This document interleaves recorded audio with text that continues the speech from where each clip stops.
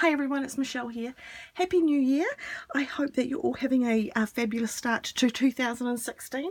I am preparing for a craft fair at the beginning of next month, so I have been creating lots and lots of books, but I had started to make this video a while ago and I keep moving things around my desk, and so today I decided I'm not going to move anything anymore and I'm going to finish filming this. This is take 2, which is why everything's a bit grubby.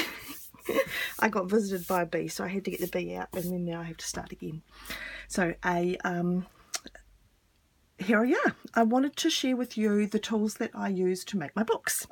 So I had a few different questions, so hopefully I will cover them all off in this vid. So these are things that I have used in the I've been creating paper crafting for about 4 years, and in that time these are things that I have used and used over and over again, so they have been well worth the money for me. One of the first things that I bought was the Tim Holtz Distress Ink, and the very first one I bought was the Vintage Photo, and this is it. It is, as you can see, been well used. So that was number one. I have actually bought another one to make sure I'm well covered, and also I like to keep them really juicy, so I use the re-inkers when they get a bit dry, and I will just keep them nice and juicy to use so that it's not quite such hard work. So the Vintage Photo, the gathered twigs is also vitally important to me, and my new addition is the ground espresso. That is a beautiful rich colour, very like what you see in the picture depending on what your colour's like. So those guys are vital, and what I use with them is I have one of the little applicators that you've probably seen, and these of course come with the replaceable ink sponges. I bought and buy several packets of them, and I sent my lovely husband off with one of these sponges, and he bought a long piece of wood from the hardware, chopped it all up and made me a whole stack of them. So I have got lots and lots of them. I do have one for every ink pad I own. I just had to. It just seemed normal, except that I do have some that have not got any labels, and I think of those as my grunge ones, and when I can't be bothered reaching for the other ones, I'll just grab these and use these for grungy projects. So those are vital for virtually everything that I make has some distress on it somewhere. But for a permanent ink, I use archival, and I use the black predominantly for stamping, and I also use for stamping this one, which is potting soil, which is a really lovely dark brown, and then the other one I use a bit of is coffee. So those three are my top 3 archivals that I use on virtually everything, but I'm sure those are personal preference, but they are fabulous. The other thing, of course, I use a lot of is the distress stains, and again my top colours are Vintage Photo, gathered twigs, and then the walnut stain. So these 3 I have used a lot. I haven't yet got the ground espresso and the stains, but it will be joining the family soon. And then this is how I just store them in a little plastic box, and I have just put the labels on the top. I can't really always tell quickly, so I have a little coding system where I just use the initials to remind myself of what I'm doing. So those are my inks, which are used in virtually every project. For the actual bookbinding, the sewing, I use this, would be one of my most important tools. I don't ever sit down to make a book, to sew a book together, without bringing out my Tim Holtz Ideology ruler. It's a centering ruler, so there's a 0 there, so it means that whenever I'm going to make something, I grab my book, and if I want to know where the center is, I just line it up until I find my center, and then that helps me to get everything as close to straight as it can be. I haven't got a very naturally straight line in my eye, so some people have got an eye for these things. This is as good as it gets for me. Without this I would be like that. So this is very fabulous, just totally fabulous. I started off with using these two as my pokey tool. So this is what I use to make all the holes in my book, the Tim Holtz pokey tool. And I also have the Tim Holtz die pick, which is designed to take the paper out of the little holes in the Tim Holtz dies. And I use that sometimes as well for poking the holes in the spine of the books. I have splashed out recently and bought a proper needle tool, and that one was from Gordon Harris if you're in New Zealand, but it's lovely, and it is actually lovely. It's proper, it's a nice sharp one, and so that's really good as well. The other thing that I use on every book when I am making them is these giant paper clips, and they are about 4 inches long. I got these on sale, and I'm not sure where you would get them, but just if these interest you, keep an eye out for them. I use them to hold all the papers together when I'm going to sew the papers into the book, so I find these really useful, and as I said, I use them on every book that I have, that I make. I now use this as my thread, and I use this on virtually every book, so I've only got the one colour, but it is lovely waxed linen thread, and I got that from Volcano Arts, which I will put a link down to them below.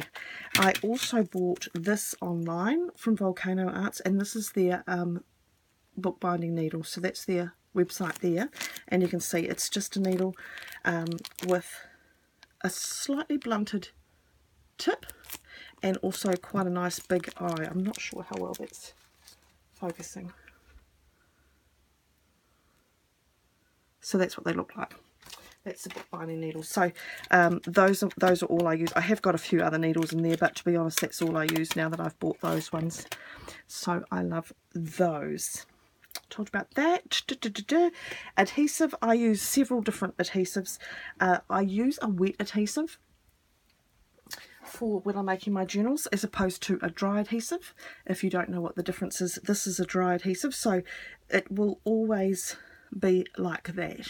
It will stick things together, but it will never change and it become more permanent. Whereas if you use a wet adhesive, when you put it on, it will stick and it will dry.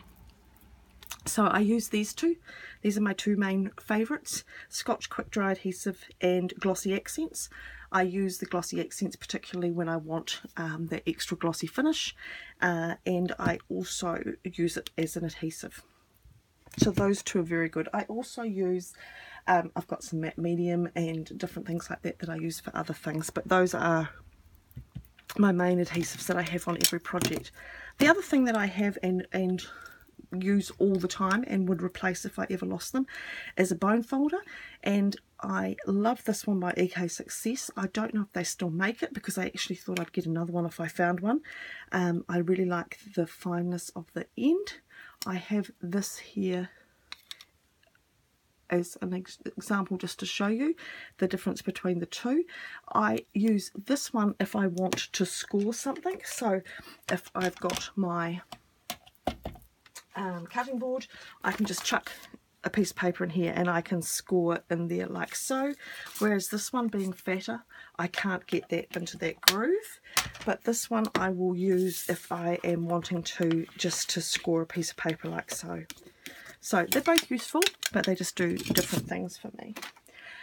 Having said that, I will show you my cutting board. This is my second cutting board. My original one, and coming back, was this one, and it is the 5-inch. You can see one of the problems I had with it, probably I've lost virtually all the lines.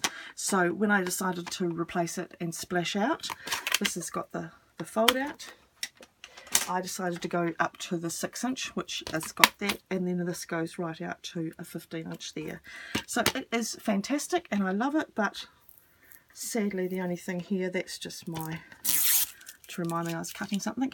All this top layer is all bubbling up, which I was a bit sad about because I wanted it to be pretty. What other? This is probably another thing that I would be devastated to live without, and this is the Big Bite. So it's the Crocodile Big Bite from We Are Memory Keepers, and it's totally fantastic. So some of you may have the handheld one, and if you haven't got either and you're deciding between the two, probably everyone will have a preference. For me, I decided on this one because this does everything the handheld does, but it has the advantage of that extra length. So if I need to punch a hole right into the middle of the page, I can do that here. So I certainly, if I had the money and I could afford both, I'd buy both. Go and buy both. Other thing that is vital for me is the We Are Memory Keepers Crocodile Corner Chomper. I absolutely love this. I would... not sure if they're still making all the different ones that are around, but I would have them all if I could. They are fantastic, and I do all my corners with this one, even though I have broken one side of it. So it's supposed to have two pieces like that, two little guides, and then you put your card in case you've never seen one. Put your card in here, I put chipboard in, whatever I'm using, and it will chomp two different sides of corner. So absolutely no problem whatsoever to get through chipboard. So totally fantastic tool. The other thing that I use, and I just as a little tip, in case you're starting out, this is something that I've started using all the time and now I don't stamp without, and it's a mouse pad that I got from the $2 shop, probably the dollar store, the 99-cent store, wherever you happen to be. And I always do my stamping on this now. I find that it gives me a much better result. I think just having that little bit of cushion and ensuring you've got a bit of give when you do the stamping. So totally love that. I was going to also tell you about, so the other thing is that I use, and that you've probably seen me use, is craft card. So I use a lot of craft card in my work, and the craft card that I use comes in two weights, and I buy it in two weights, 140 GSM and 230 GSM. The brand that I use is a New Zealand product, so there's no point me telling you any more than that. I'm sure that wherever you live in the world, you will find something equally fabulous in a craft card that you use. I will double that up if I want it thicker. I will colour it, ink it, paint it, oil it, all sorts of things. That's vital. And then the chipboard that I use if I'm trying to create a book cover is a medium weight natural chipboard, so just a stock standard. It doesn't actually have a brand name on it, so I don't know, can't tell you the secret of that one. So those are some of the most important things for me that I use. The only other thing, which doesn't necessarily have anything to do with bookbinding, but it is something that I use on all my books, is I make virtually all my own tags. And so these are the Tim Holtz Alterations dies. I've got the tag and book plates, tiny tabs and tags, and tag and die, and these are these are just vital. I wouldn't have a tag anywhere in my life hardly if I didn't have these. So I totally and completely love these. So those are just my favorite things for creating books, and I think that's about it. The only other thing I haven't talked about is paper, and that's kind of a whole video all on itself. The short answer to what paper I use is I use anything I like and everything I like. So there's not probably many papers that I wouldn't use. I do tend to go to matte paper and not use something with a gloss to it. That would be about the only thing that I would say that I don't use. So if you want more information about papers, then as I said, I can do that in a separate video. But that is the basic intro to what I use, and maybe I think I covered maybe even why I used it. But these are things that I love. As I said, these all would have to be replaced if I lost them. If they wandered off and left me, they would be vitally important to be replaced. So I hope that is of help to the lovely ladies that asked the question, and hope you're all well, my friends, and I will see you soon. Bye for now.